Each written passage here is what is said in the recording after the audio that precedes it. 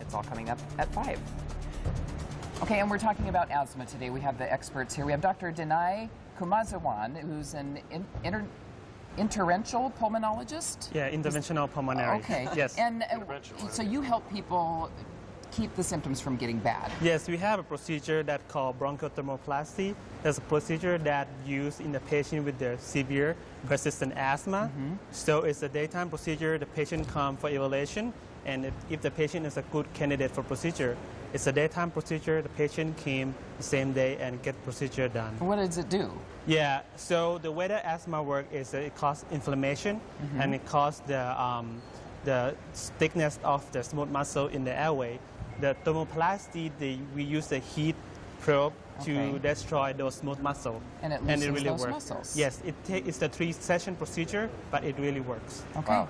And they miss less work, and it's a short-term treatment.